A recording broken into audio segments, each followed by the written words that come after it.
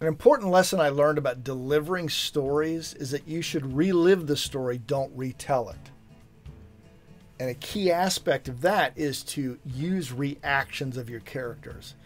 My buddy, my mentor, Darren LaCroix, says that reactions tell the stories. For instance, I can tell you a story about a character who's called into her boss's office and is told she's getting a $25,000 bonus.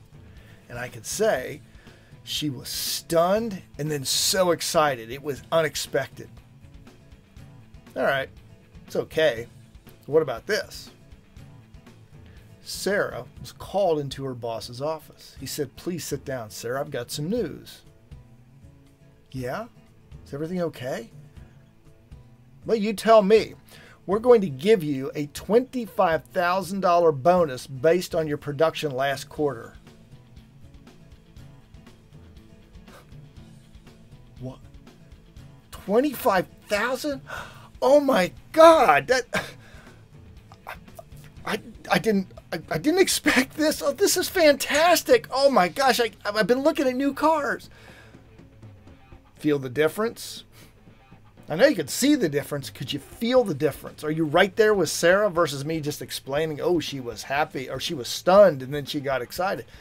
Big difference. Let the reaction tell the story. Sometimes you don't even need the words. If you've got words, use them after the reaction. In the next tip, you're going to hear about the importance of consistency between reactions and the words that are spoken. Talk with you then.